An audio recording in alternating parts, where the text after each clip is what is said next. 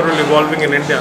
So this is a great platform to exchange ideas, understand each other's pain areas, how we can work together, specifically and understand what each other is doing and how we can collaborate with each other. Because I think that is the need of the hour. Primarily, it can bring costs down.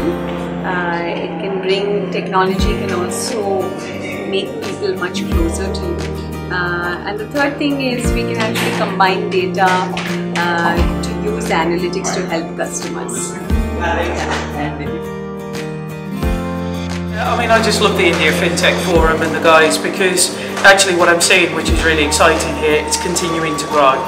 And actually what I think the India FinTech Forum do is engage the community really well and actually get it collaborating and talking to each other, and therefore each year it seems to grow that little bit more. The thing that is starting to excite me though about India is actually you're seeing more and more, as I just talked about on the panel, people talking about building a business.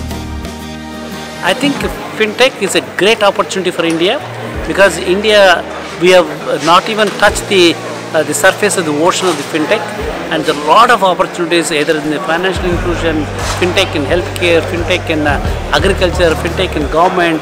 There's so much to do FinTech here. I think it's a great time for the entrepreneurs, for the startup companies, even for the bigger, the multinational FinTech companies also to explore the Indian market. This is a great time.